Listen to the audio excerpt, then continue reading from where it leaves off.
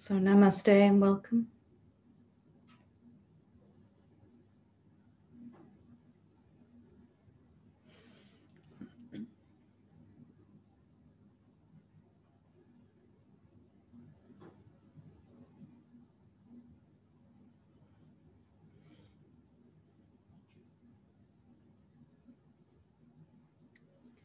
So welcome to anyone that's joining us for the first time as well, especially. I wanted to speak briefly today about something that's come up several times this week, and it was something significant for me in my own awakening as well that significantly seemed to slow it down. And it's worth just bringing it to our attention. And it's one of these areas of our awakening where there's a lot of myth about what is true.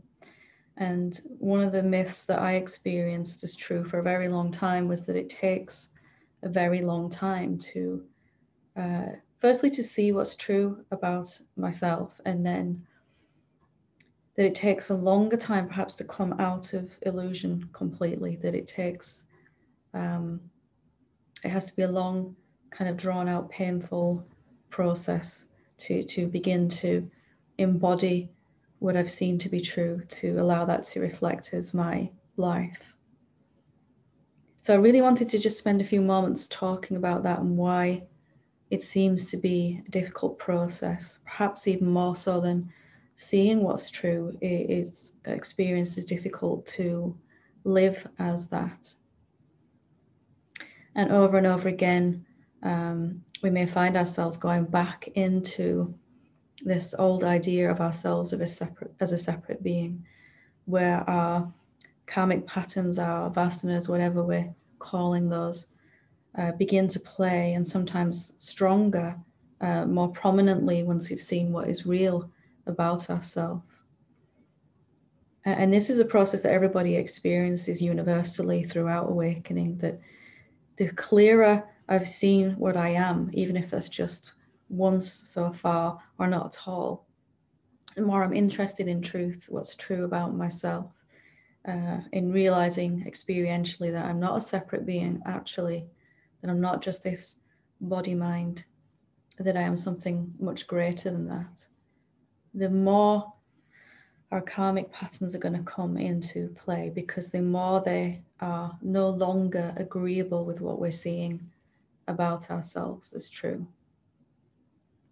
And for most of us, for myself included, that can be experienced as a very, very difficult time of swinging back and forth between a clearer seeing or understanding or a realization of what I really am, that what I really am is not a thing at all, that I am formless and insubstantial, and yet everywhere and all pervasive, as that gets clearer and clearer each time I see it. And in swinging back or oscillating back to experiencing myself as a separate being, to falling back into illusion about myself, or going back into some belief that's been very prevalent in my life, and some negative emotion that usually comes along with that, and some resulting experience. So why do we do that? Why does that actually happen? Why, when we have seen what we really are, do we keep falling back asleep again? Because if we can come to understand why that's happening, then we can take some measures to minimize that, and to be vigilant to make sure that that's not occurring. And really, where we keep falling asleep again, dreaming ourselves to be a separate being, even after we've seen what's true, if we can stop blaming ourselves for that to some extent it's going to occur, but we don't have to blame ourselves for it, and we don't have to use it as a reason to prove to ourselves that we're not good enough to wake up. In fact, it's our very interest in truth, in what is true, that in some weird way is prolonging this dream. Because if there are areas of my life that I fall back asleep into, where I go back into feeling I'm not worthy of awakening, or go back into some limited idea of myself that I'm never going to wake up, or whatever it is that we are really hoping for in our life, then why we actually fall asleep is because this area of our life, this belief, we're still feeling that that is true. So it's easy to say when I have a seeing that I'm not unworthy. You know, I've never been. I can see in this real place, the real self, that there's nothing inadequate about me at all. There is no awakening to really happen. I can see clearly this is what I am. And then I may, at some point, slip back into this idea that there is further for me to go, that I've got to continue to progress and try to wake up and come out of ego, our separate sense of self. So we fall asleep again in the areas where we still think what we're experiencing is true. So if I'm experiencing something that makes me feel unworthy, then to the extent that I feel a negative emotion around that is the extent that I really still feel that attitude about myself is true in this particular area. So we can have a seeing that we are not at all what we think we are, not the person we've thought ourselves to be, and that can feel liberating and exciting and freeing. But then when it comes back to interacting with a certain being, or perhaps in a relationship, or around money, or in terms of even living as that self that we've seen, I can go back into automatically believing that I'm not good enough. I'm going to go back into allowing my experiences to tell me what's true about myself, rather than relying on my own seeing. So if we're drifting back into illusion, into a painful sense of separate self, and experiencing, as I did for quite some time, this kind of swinging back and forth between what's true and what's not true, my old way of perceiving. And it can really serve us to recognize where I fall asleep is where I'm believing certain thoughts still. I'm only believing those thoughts because they feel true. And the moment I begin to challenge them, can this really be true for me now after having seen what I actually am? Can this be real for me now after, and do I still want to choose to believe this thought automatically? And in that moment, when a sense of unworthiness or fear or shame or guilt or whatever it is that's playing, it is happening in the body, it may not be so clear that we are believing something, but we can tell that we are by how we feel. Our emotions are going to indicate just how much we are convinced in this separate self at that moment. Just as when we have a seeing of what is real, the resulting peace and openness is showing us that we're not really believing anything about ourselves in that moment, that we are being that open, unknown space of awareness, let's call it today. So if we take a look at our lives and look at where we begin to experience suffering, where we habitually go back into old ideas and experiences, where experiences or other beings, other things trigger us into feeling a certain way, we can begin to take an objective look at where we're still dreaming, where we're still going back into separation thinking. It's not true that this has to be a long drawn out process.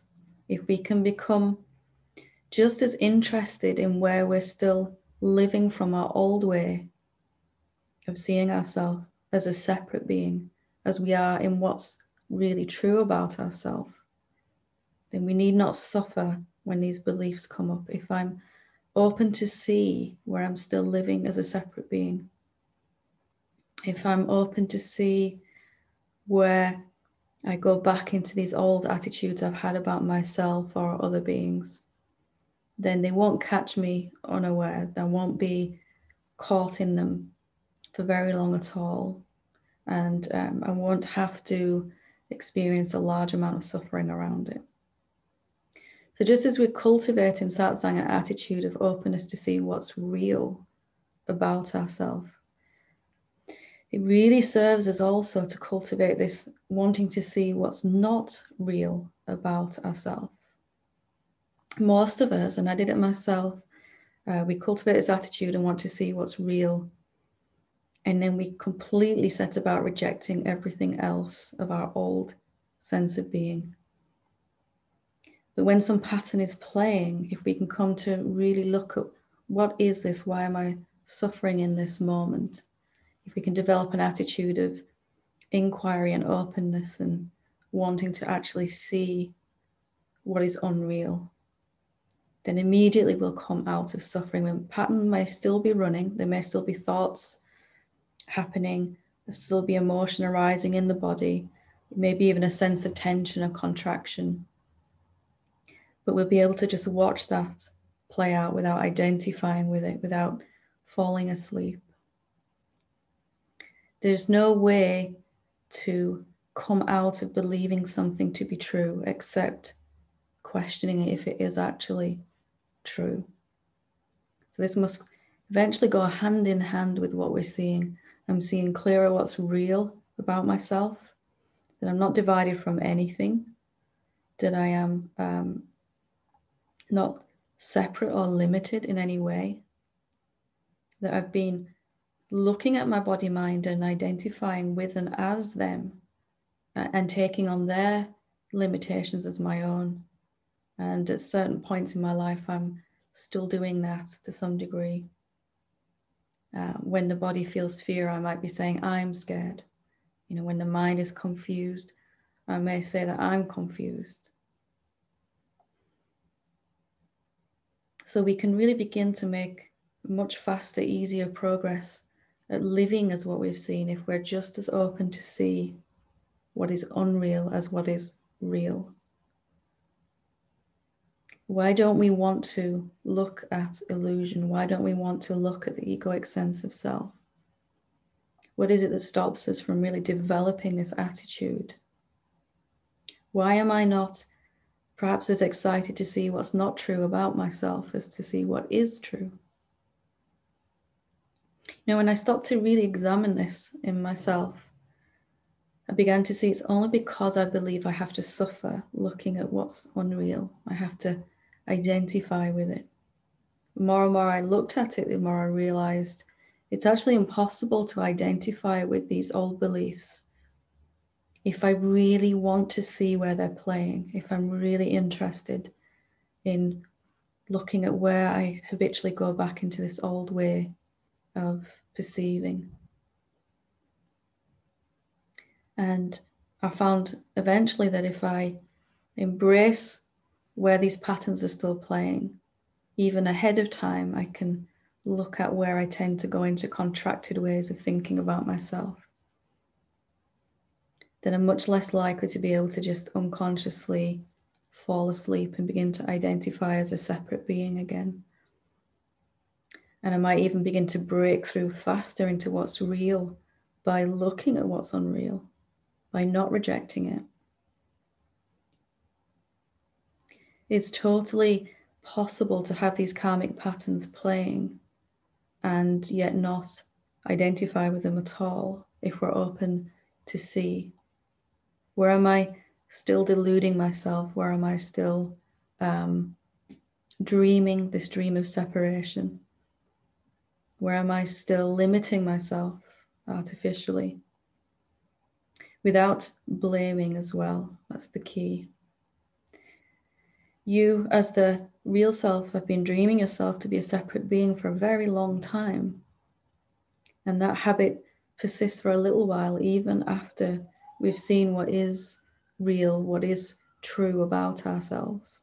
Even after we've come to sometimes a very clear seeing that this isn't real, that what I actually am is something much more expansive, then we can still find ourselves going back into these old ways.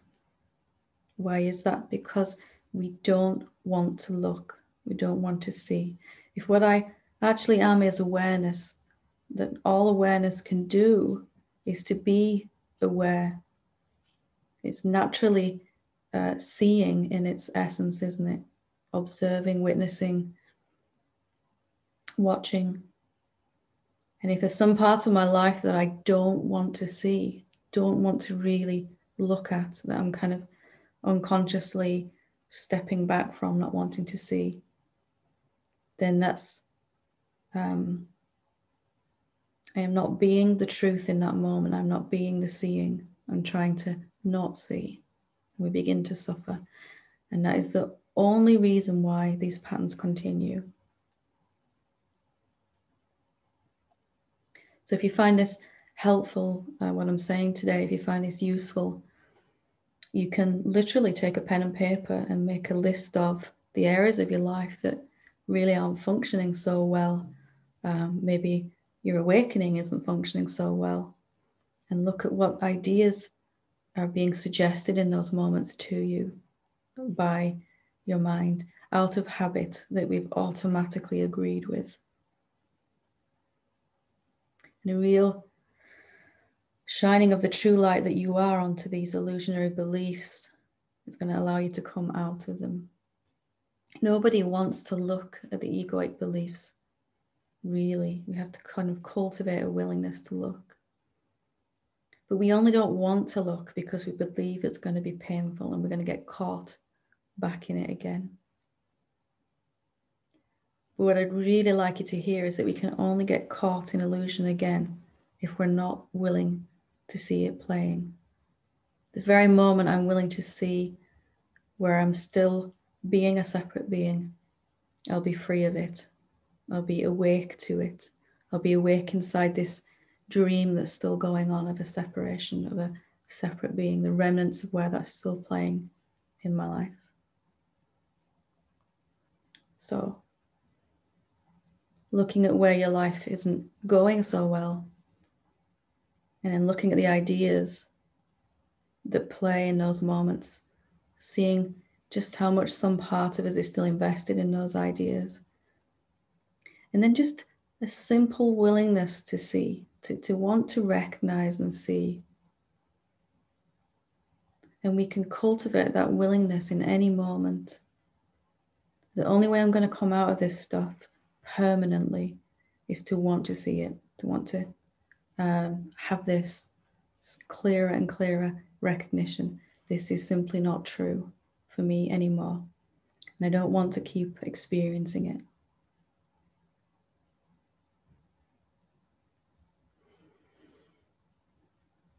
So hopefully that leaves you feeling right back in control, that we're not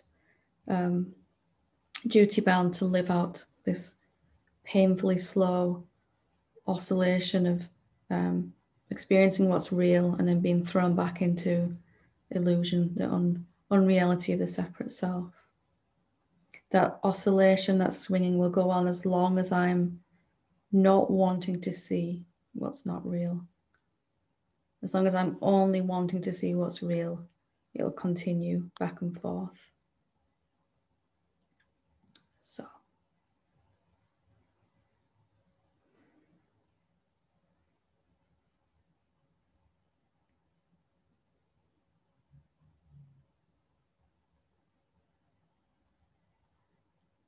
Okay.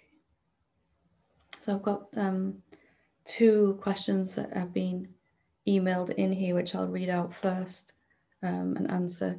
If anybody would like to ask a question or to share anything about any challenges or any breakthroughs you're having in your awakening, you can feel free to raise your hand. And just in case we've got one already, I'll take up to another 3 questions as well, 4 altogether on here. If you find the participants section on Zoom, which is a different place depending on what device you're using to access this, and then click on the bottom of the participants section, there's an option to raise your hand, and it'll let me know that you want to share or to ask. So I'll start with these 2 questions that have come in. First one says, Hi Helen, I don't have to work presently because my husband makes enough money for me to stay home. And he's happy for me to do so. I have had a really hard time being able to work as well. I usually attract a really difficult boss or some kind of bully peer who pressures everyone not to talk to me. I've stopped looking for work since the pandemic. I've had insights about my problems being self-created. This was before discovering you and realizing that all problems are self-created due to an incessant need for consumerism. I feel stuck because I know I have some self-worth issues that have blocked me from abundance, but I feel guilty that I am supporting a system that seems to thrive on exploiting people. Can you help? Thank you. So as you come out of these self-worth issues, as you start to see in your awakening where you automatically go back into these ideas of unworthiness or a lack of self-acceptance and self-love, as you've spoken about here, then you'll find that you'll naturally draw to you a different type of being. You won't have to keep living out this same experience that you've been describing here. And also then these blocks to abundance will begin to lift. You'll see the abundance in an inner form first, abundance of peace and well-being and a sense of clarity. And also then if you begin to allow that to reflect in a work environment, I would really suggest looking at why you want to work. You know, you've said here that currently financially you don't have to, but if you're feeling that urge to get back involved in that, then I suggest looking for the highest reason for that. And if what you've been experiencing is this kind of consumerism that you don't like, perhaps you could get involved in some work to begin to allow something to change. Each one of us, as we wake up clearer and faster, has a gift to give in whichever area we're going to allow that to come. So if you're going back into work with this belief system that you're supporting a corrupted system, you're going to get more of that. If instead you go back into this system awake to what's real about yourself, then you're going to experience having an effect on everyone around you. Maybe that is ordinary, everyday, awakened beings going out into the world structure. Maybe that's what's needed to kind of shift these systems that are functioning right now at the moment and to begin to experience life in a different way. I hope that you might find that you want to work because there's some joy that can come out of that, from that place. I want to do it because I want to do it. You know, there's going to be a different outcome. It cannot be the same as it was before because you have shifted. So what you're going to experience is going to be a reflection of what you've seen to be true more than the old idea of what you've experienced in this area. So that helps. Everything begins to change really as you wake up in that way. Okay, so this second question is, my question would be, is awakening a process that is imparted by an intelligence, presumably the noumenon or self, or is it what I would describe as purely mechanistic? What I mean is that when I look at the landscape of varied forms of awakening and enlightenment today, as well as in the past, I see a wide variety of cases from people whose awareness expands suddenly and without warning, when they didn't even ask for it in some cases, to others who have spent their entire life in meditation and prayer to reach the same state. And I can't figure out what the common thread is, if there is one, is. One is tempted to believe that there is an authority figure somewhere who decides when and where to turn the switch on, and boom, here comes a drastic change in awareness. Or no one is really in charge of the process because it takes care of itself like the rest of nature. In another recent satsang you gave that I was listening to yesterday, you provided a partial answer to my question. It's not always a big bang phenomenon, but rather a progressive change that manifests in feeling at peace and quietly happy. I've experienced a few of those recently and it's wonderful, but I would like it to be permanent and not just occasional. Or do the two types of awakening coexist and maybe more? Thank you so much for your work. You give hope to people like me who've been on the path their entire life without seemingly making much progress. So that's another good question. It was, for me, it was a very gradual process, and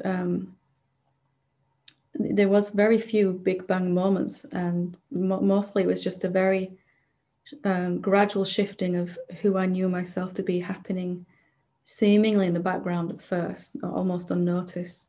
And then it just began to really gather pace and momentum. What I want to say here is that it's both of these attitudes. It's, you've said, sometimes people experience these like almost as if there's some outside authority figure, and suddenly there's this big boom and they have this shift, fundamental shift in who they know themselves to be. And sometimes people spend a lifetime in prayer and meditation.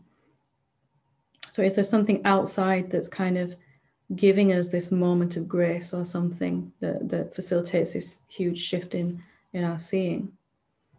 Or is it something happening inside through our inner opening and attitude and sort of our devotion to what's true and our persistence and consistency and determination? And I'd like to say that both of those are the same thing. The real self, there is only the one self, and you are already that. And all that is happening is that you, the real self, are coming to see yourself clearer. And that is awakening in a nutshell, and then to see where I'm not living as this, as I was saying before, in my life. Sometimes that seeing happens suddenly, as you said. Sometimes it's very, very gradual. Sometimes there's sudden jumps punctuating a gradual thing, and everything in between those. But the common thread in all of those is our openness to truth, to see what's true. And as I was saying before, to see what's untrue, because usually in those times when there's a sudden awakening, it's that we're suddenly tremendously open because what we feel is true, what we've been experiencing is suddenly intolerable anymore, suddenly unbearable, and in that creates this sudden openness. I had those moments myself where I just couldn't live with my ideas anymore, and there's a sudden openness. Or gradually practice through inquiry, self-inquiry, meditation, contemplation, an attitude of openness develops, which is a habit. The reason that openness is sporadic is because we keep going back to the old way. So what I've been talking about today, and really the best way I can answer this question is to, if you want that openness, that peace, that clarity to be permanent and stable, and most importantly, effortless, is to cultivate this attitude of questioning what's true, never coming to the end of that, never assuming that we've seen the end of what there is to see, and also questioning what's untrue. Almost like I really won't believe anything anymore. I'm going to be in this open place where the answers are revealed to me from inside rather than trying to see. So it's really just a combination of both of these, and that these are that there's always this openness. Grace is constantly trying to work on us, and grace is us, but it needs the body and mind's openness to be able to permeate it, and that can happen in a second. Sometimes it seems to take us years to develop that openness, but as soon as it's there, there is a shift. There has to be, into what's fundamentally real, and that is what takes the time for all of us to kind of develop this openness, this attitude. So both types are the same one. If I were you, I'd spend some time looking at that both of these are the same, both these modes that you're perceiving. What if they're the same one thing appearing two different ways? Okay, so we'll go to Shirley whenever you're ready. Hi, Helen. Thank you for your teaching today.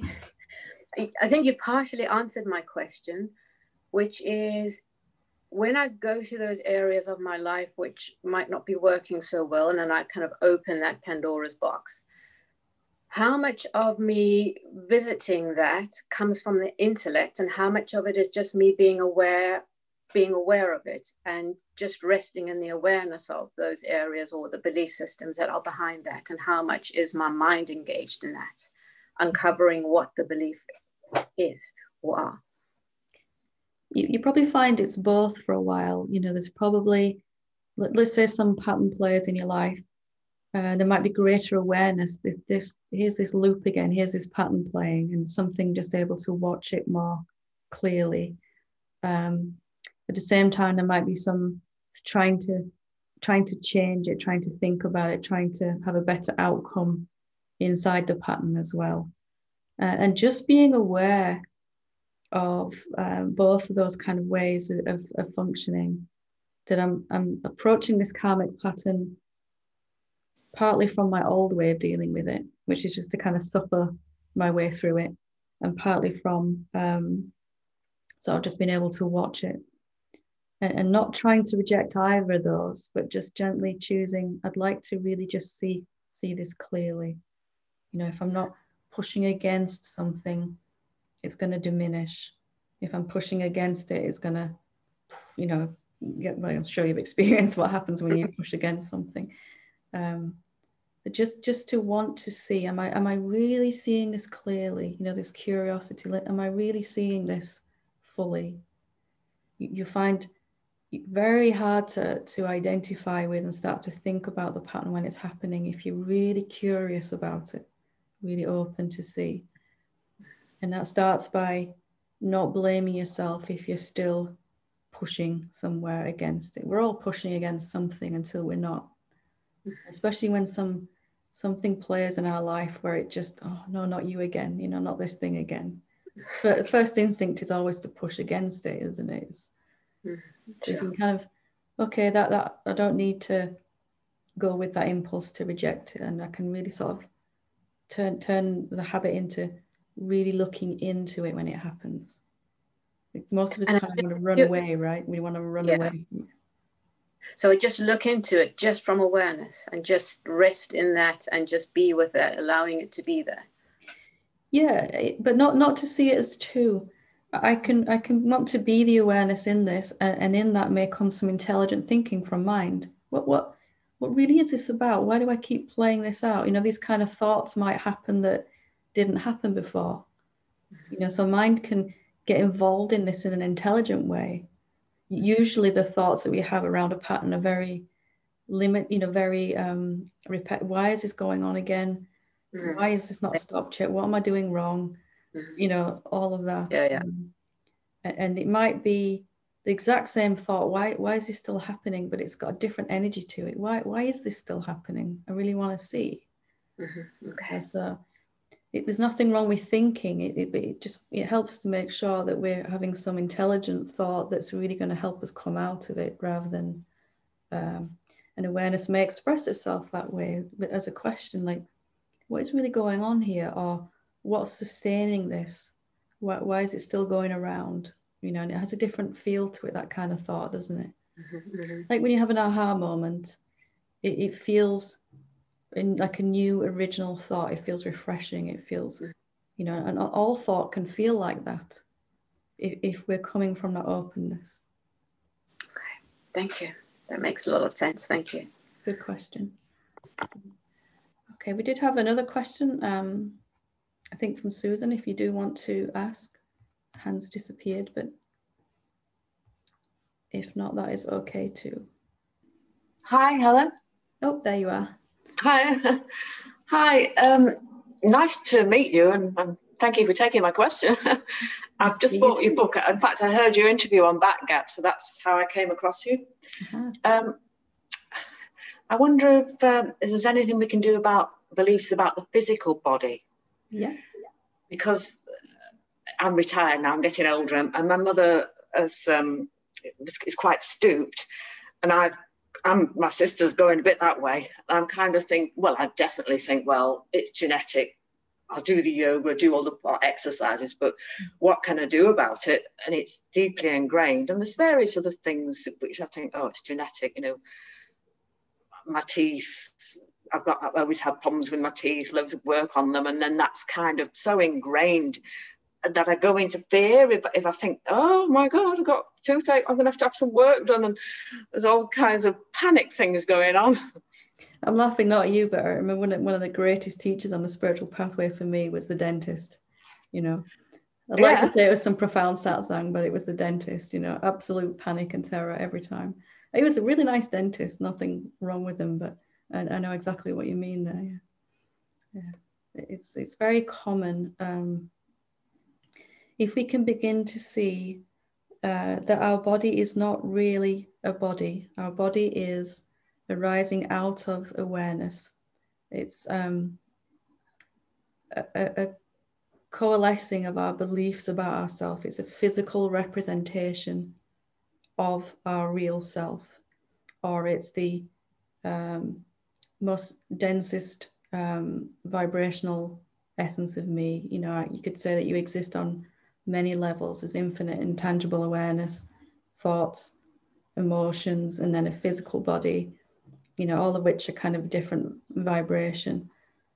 And the body reflects to us what we feel is true about us. So if I feel unworthy, for example, then something about my body happening is going to agree that I'm, you know, some illness or some condition will make me feel unworthy too. It's reflecting what's happening to my body is reflecting what I think is happening to me. So if I have this idea that I am doomed to kind of experience the same thing as my siblings, etc., you know, because I'm getting older and that's just something I can't do anything about, then I have to literally live that out as a reflection. The body is a reflection showing us what we feel, literally playing out what we feel to be untrue. If I feel unsafe, you know, insecure as a separate being, that's got to live out as things about my body making me feel unsafe. You know, some literally some reflection. So when something happens in the body, if you can look at what emotion comes with that and begin to turn it around, instead of saying this thing that's happening in my body makes me feel a certain way, you can turn it around and say, I feel a certain way about myself, and this is reflecting in this bodily issue. And then you can begin to actually get in front of it. Otherwise, we kind of just keep going around in the same cycle. You know, we have these beliefs about our body, and if our karma plays out in a very physical way, karmic patterns, we just experience the exact same thing.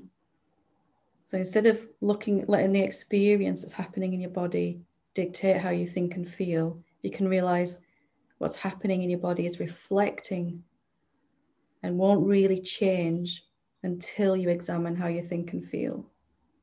So you can kind of look at the ideas that come up. For me with the dentist, I was terrified of him judging me, you know, for not looking after my teeth properly, or the pain of having to have something done, you know, all kinds of stuff. And when I looked at it, it was a whole lot of unworthiness and all of that. And when I really started to investigate this, the dentist that I really didn't like left, and his wife took his place, and she's really, really lovely. And I actually really enjoy going now, which is an amazing thing to be able to say. But it's easy. The illusion is that what's happening to my body, it is unchangeable, isn't it? There's nothing I can do about it. Can you get a sense of it inside? Oh, exactly. Yes, I think I've got a lot of definite unworthy issues and shame. I was brought up in the northwest of England, like yourself, in the 1950s, a Catholic, working class family. So yeah, not a lot of expectations really. So you learn to think of the body as a mirror showing you, just like your finances can show you, just like your path to awakening. If your path to awakening isn't working so well, you know, if I can't seem to make this awakening work and it makes me feel unworthy, then it's reflecting that I feel I'm not good enough. If I can't seem to heal my body and it makes me feel not good enough, I should be able to do this, then it's reflecting that I don't feel good enough. You just kind of turn it on its head the other way around. The body's always showing us what we feel, whether it's feeling fear or some physical issue or whatever it is, it's showing us what we're deeply subscribed to inside still about ourselves that isn't true anymore. Sometimes these things play even stronger as we start to really come out of illusion, because they're less and less compatible with what we're seeing to be true about ourselves. Great. Lots of food for thought and investigation. Thank you. Lovely. Good. Nice to talk to you. Okay, we'll talk to Jay whenever you're ready. Hi, can you hear me? Yes, I can, yeah. Okay. Thank you for the satsang. So question just popped up when you were discussing with Susan regarding the body and beliefs. Mm-hmm. So how, like, liberated beings like, say, Ramana Maharshi and others, why does the body still manifest illness or afflictions with people like that? It's a good question. Sometimes it's because some idea is still playing inside that being and hasn't been fully examined. Other times there may be some karma taken on behalf of another being that will manifest, sort of as a physical issue. When you're really open and able to kind of not believe any thought at all, you might find that something is taken on behalf of another being to clear it for another being, and that may manifest physically if that's the way that our previous karma did manifest. So karma isn't, karmic patterns aren't just mine, it's just the one being everywhere experiencing itself as all these human beings, and in that there's a whole population of human beings that deeply feel unworthy, unlovable, and all of that. And sometimes beings, the more they've seen clearer what they really are, it's possible to take on karma for other beings. Let's say one area of your life, it really isn't playing out well, and you feel deeply unworthy about that, and you find yourself around an awakened being. Sometimes they'll take on that unworthiness, but it might come out physically if that's the way their karma played, rather than financially. So what we see is the appearance of an illness or a disease is really always some belief playing that's not true, but it doesn't necessarily have to be from that particular body mind. So there's a couple of reasons why it might happen. And eventually, the body breaks down from something. It has to come to an end through some mechanism. So there'll be some kind of illness eventually that's just the natural end point of the body's time, the duration. Does that help her to kind of understand? Or Yes, quite a lot. So then, like, for mere mortals, as you deepen your awakening and abide in it more, is it more likely that physically you'll enjoy better health? Yeah, it's much more likely that you'll begin to experience abundance in every way. So that is more than enough of everything, and that can be health, vitality, well-being, peace, money, time, compassion, every single way that you could experience a lack as a human being. It's possible to experience more than enough, which is my definition of abundance, not being able to run out of something, and that includes the health and well-being of the body. There are certain things that don't tend to heal, they'll stay for a lifetime, but we still don't have to suffer from those. Most of it though, I'd say 90 to 95% of issues will clear up spontaneously as you begin to really embody that awakening more, because they're always 95% of the time a reflection of some wrong idea we've had about ourselves or others that has really been so deeply believed that it's had to show up physically to really grab our attention. We tend to ignore it when it's just thoughts, and we tend to ignore it when it's emotion, because we're, to a certain extent, we're used to feeling quite bad, aren't we, as human beings in a general way, emotionally. Sometimes it'll have to show up physically to say, hey, and that's the purpose of us having a physical incarnation, is to be able to see that this stuff is playing and to go, oh wow, I'm still believing that there. And then as I begin to really transcend that, it doesn't have to keep shouting for my attention. Then these things tend to clear up more and more. Okay. Having said that, they can sometimes flare up worse initially, so that we have to look at them. Right. Did your teeth spontaneously improve? Yeah, in some ways, actually, a lot of ways, yeah.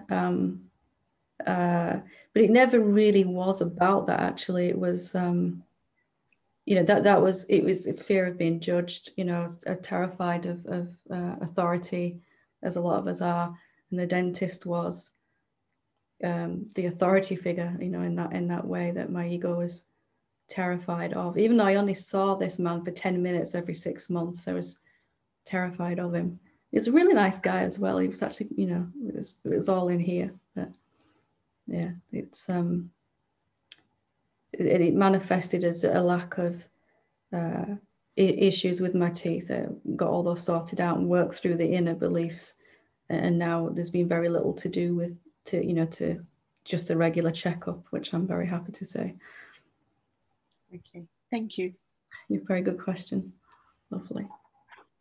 Okay, so we will leave it there for today. Thank you for all your very deeply intelligent questions and feedback. Thank you for joining me. Namaste.